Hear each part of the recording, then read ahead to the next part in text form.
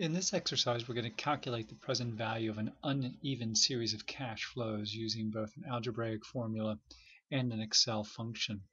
Again, make sure we link to the interest rate up here in cell G1.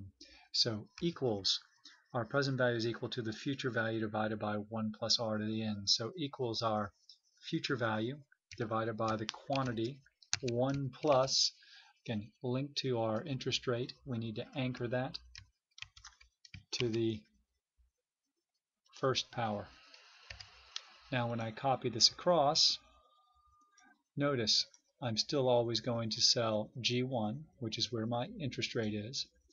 I'm also going, because of my relative cell reference, to the cash flow right above and to the year right above. Again, notice the relative cell references change as I copy the formula, but the absolute cell reference to cell G1 remains constant. Then simply to find the present value of all the cash flows, we use our sum function, and we can add all of those up. So equals sum, highlight my cash flows in row 9, coming over to column G, there we have it. Using an Excel function, again, I want to do the same thing with my relative and absolute cell references. Equals present value. Let's go ahead and pull up the function wizard, fx. My rate, that's cell G1, and again, anchoring that. The number of periods, 1 period.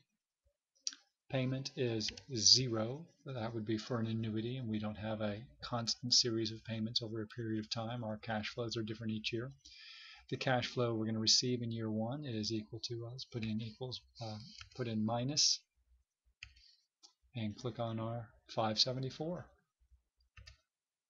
And again, I can copy that across, and then simply sum the cash flows up.